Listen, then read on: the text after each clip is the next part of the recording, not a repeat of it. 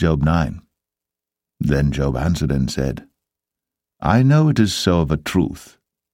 But how should man be just with God? If he will contend with him, he cannot answer him 1 of 1,000. He is wise in heart and mighty in strength. Who hath hardened himself against him, and hath prospered?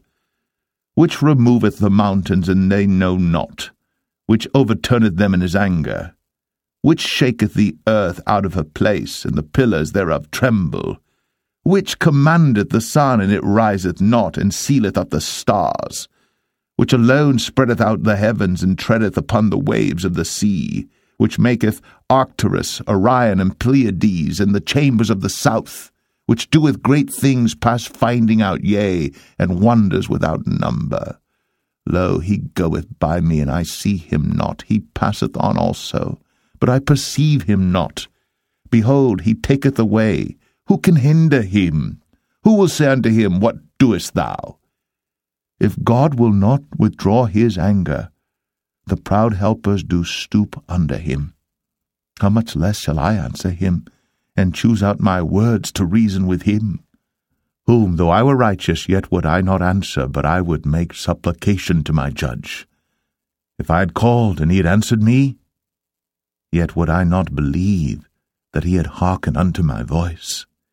For he breaketh me with a tempest, and multiplieth my wounds without cause. He will not suffer me to take my breath, but filleth me with bitterness. If I speak of strength, lo, he is strong. And if of judgment, who shall set me a time to plead? If I justify myself, mine own mouth shall condemn me. If I say I am perfect, it shall also prove me perverse. Though I were perfect, yet would I not know my soul. I would despise my life.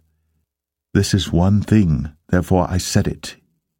He destroyeth the perfect and the wicked.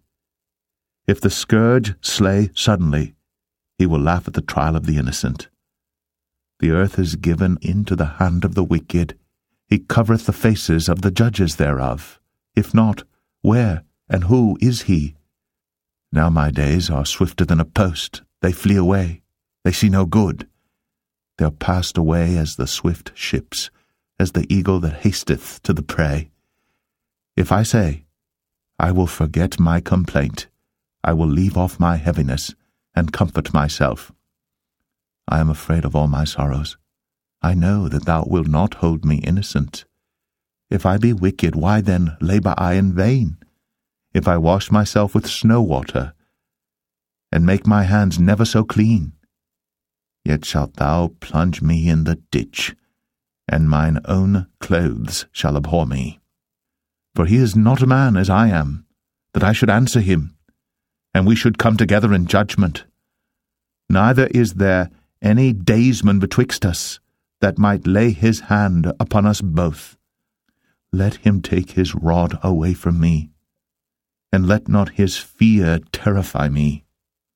Then would I speak, and not fear him. But it is not so with me.